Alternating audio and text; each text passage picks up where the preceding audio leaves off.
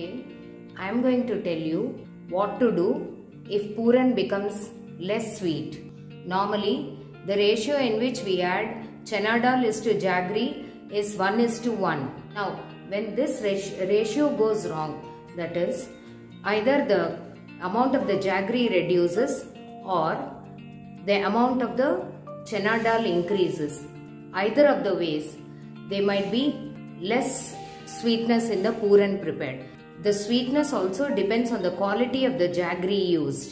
So how do we repair this? We have to prepare the jaggery pak or the bellam pak required to be added for making the extra sweetness to the Puran. For this, we take a small amount of jaggery and then dissolve it in a little quantity of water and keep it in the gas stove and start boiling it by keeping in simmer mode. In case you need to see how the bellam pak is prepared, I have prepared a video which is available in the I button here. When the jaggery syrup starts thickening, slowly off the gas stove and then pour this thickened jaggery syrup evenly on the Puran which is prepared in a pan.